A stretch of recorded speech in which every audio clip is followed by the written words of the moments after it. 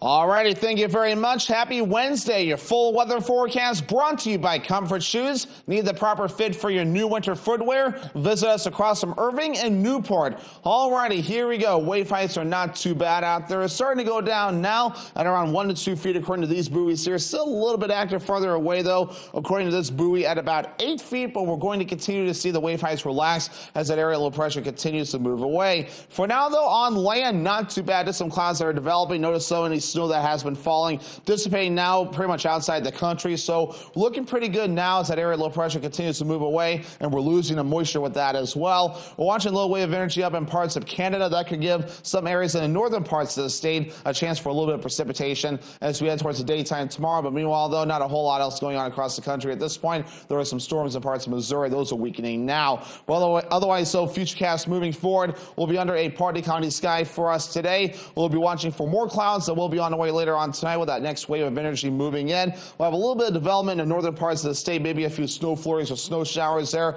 Not a big deal at all. We'll push that through. We will hold on to the clouds, though, as we head towards Thursday evening as well. Then our next wave of energy looks to move in here as we head towards your Friday with rain showers that do look to be possible, maybe a little bit of snow trying to mix in from time to time as well. Now, the gusty winds could still reach up around 25 miles per hour at times in some spots today, maybe even 20 miles per hour at best, so it won't be as bad as what we saw in some other days, but otherwise, so by tonight, things start to relax, and even for tomorrow, still not looking too bad, though maybe a few gusts of wind up to 15 miles per hour, and that looks to be about it. So today, we could see gusty winds up to 20 miles per hour. Yesterday, though, look at this. We had high temperatures that made into the mid-40s, not too bad, though. We'll get even warmer today as our average high temperature is 39 degrees, lower 50s today, upper 40s Thursday, middle 40s Friday. We're back in the upper 40s Saturday, then we're back down in the mid-40s Sunday into Monday, then some 30s as we head towards your Tuesday. So for today, lower 50s, partly cloudy and a little breezy out there with that north wind getting up to about 20 miles per hour at times. By tonight, lower 30s, mostly cloudy, and a southeast breeze only at about 5 miles per hour.